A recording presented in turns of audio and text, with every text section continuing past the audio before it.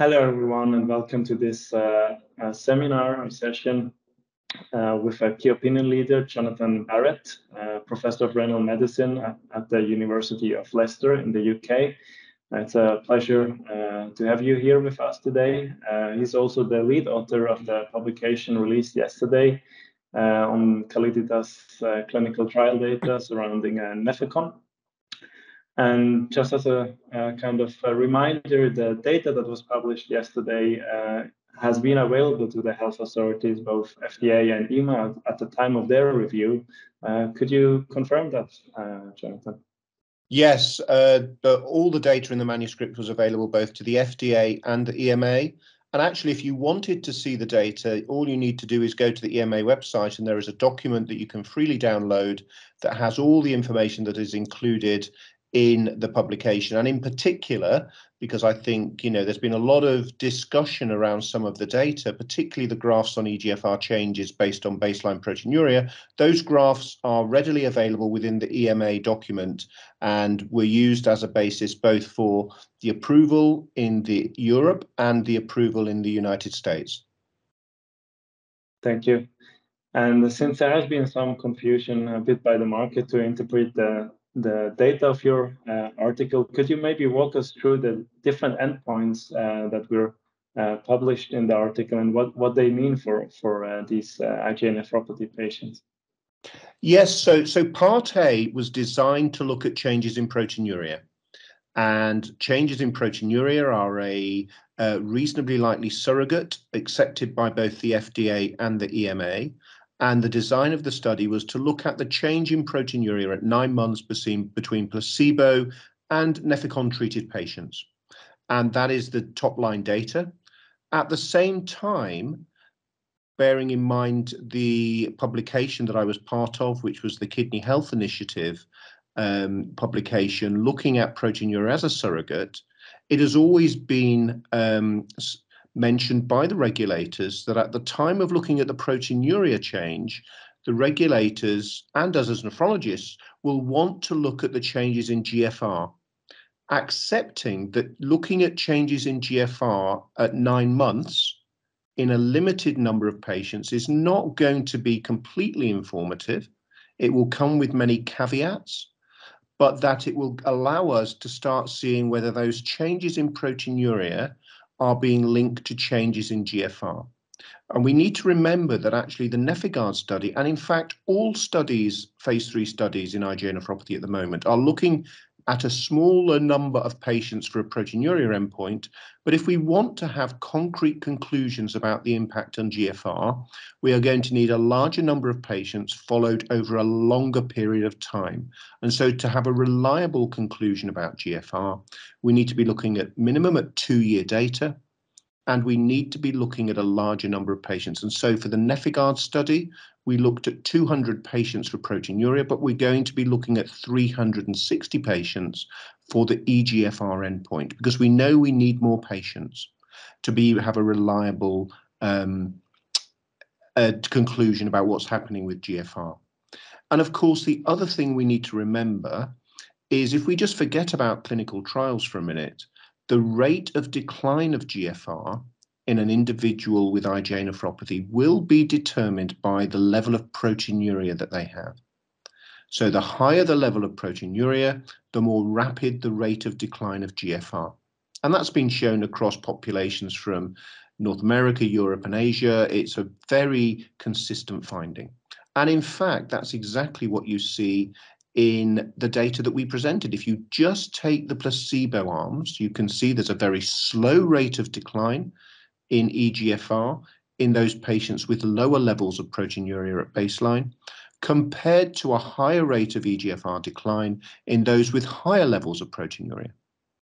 And if we just look at that, irrespective of the clinical trials, it's very obvious to those who are aware of this field that if you're looking at those patients with lower rates or lower levels of baseline proteinuria who are progressing very slowly, and you're looking early at 9 months, it is going to be very difficult to tease out any changes in GFR with whatever agent you want to use, because the bottom line is the kidney function hasn't changed very much in the placebo group. So trying to show an added effect in a treated group is going to be really challenging. That's why we need 2-year data, and that's why we need more patients. And that's exactly why trials have been designed in that way.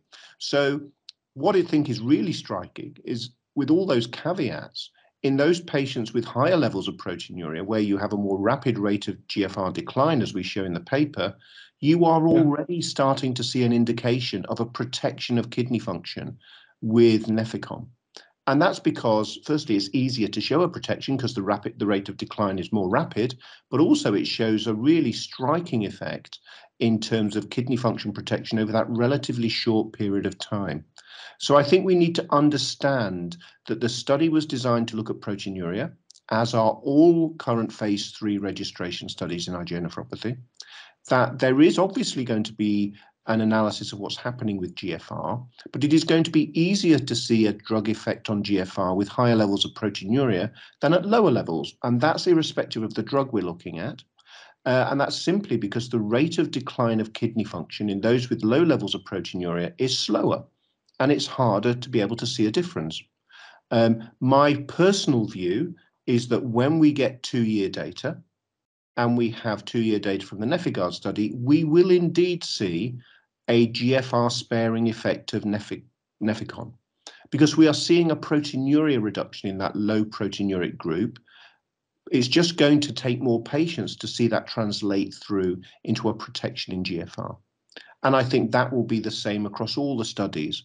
Nothing peculiar to Nefecon. It is just by the nature of the fact that you're dealing with a lower baseline rate of decline of GFR.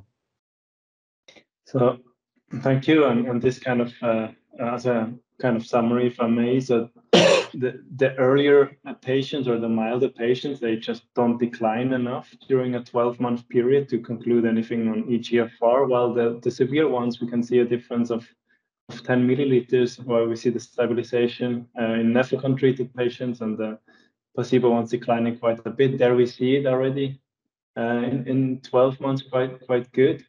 And so you're expecting that for the total population, that we will see the difference kind of being bigger at the 2 years, because of the predictive marker, the proteinuria, that is indicating to that, which has also further increased in difference to placebo.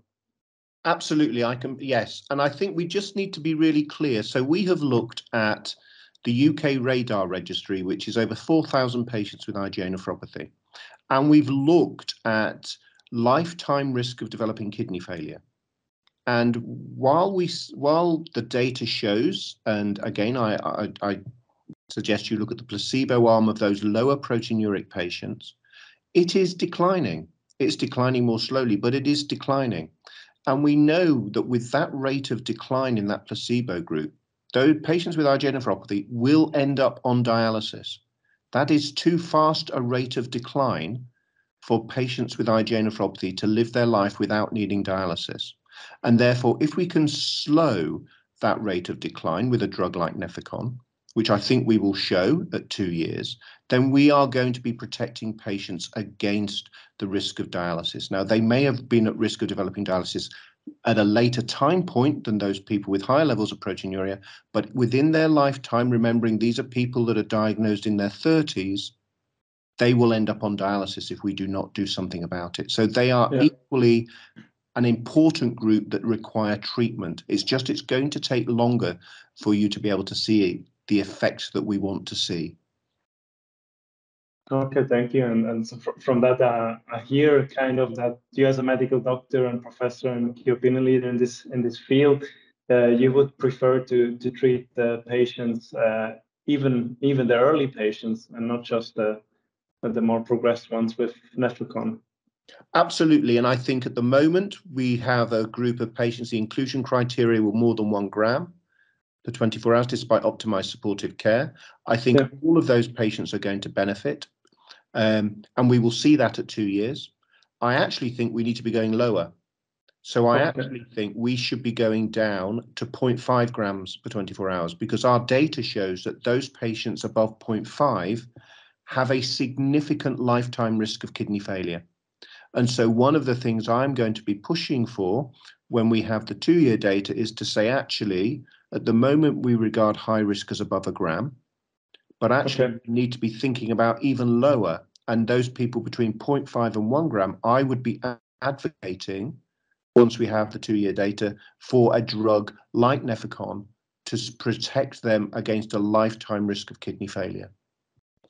Okay, thank you. And I guess that view comes also from your understanding of the side effect profile of this drug. It's the active pharmaceutical ingredient is known to the medical community. It's a budesonide, corticosteroid.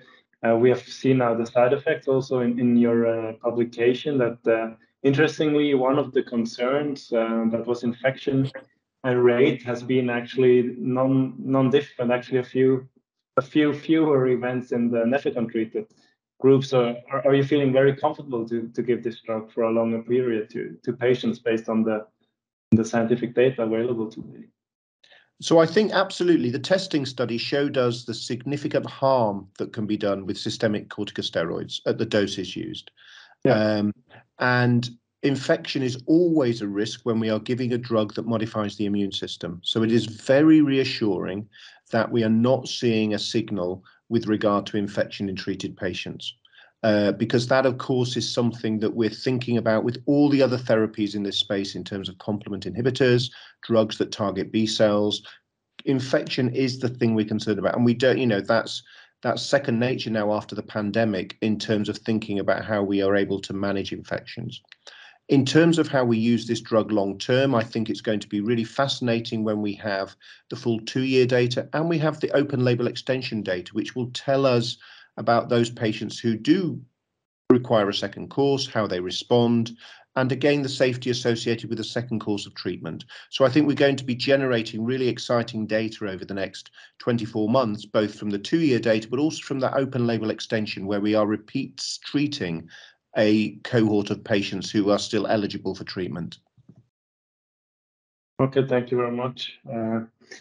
Maybe last question, addressing the concern again a bit that was voiced by some third parties. Do you see any way of concluding it's a bit of repetitive EGFR data from that mild patient group in a way that you would even consider the risk of a black box warning in this group? Yeah, I've tried to understand the rationale behind that, and I really struggle. I've looked at the data clearly. All the authors on the manuscript are world renowned experts in glomerular disease. This manuscript has been looked at by Kidney International, the highest impact kidney journal in the world, by their editorial team, and by at least 5 independent reviewers. This has never been identified as an issue. Everyone who knows what they're looking at has looked at that data and said, we just can't tell there's any difference. Not that it's worse. We just can't see a difference between the two groups at this moment in time. And that's quite reasonable, as I've just said, because things are changing so slowly. There is absolutely no indication that kidney function is declining faster in the Nefecon treated group. Clearly, we have thought that as independent academics, reviewers, journal managers, and the regulators, the FDA and the EMA, who have seen all of this data, concluded exactly the same thing as well. So I'm rather surprised that that data has been interpreted in that way, because I really struggle to understand any scientific rationale behind that. Yeah, me too. I think that as concluding already, this very interesting insight from the actual medical community. So thank you very much for taking your time to discuss this with us, and thank you everyone for listening in. Yes, thanks for taking the time. Bye-bye.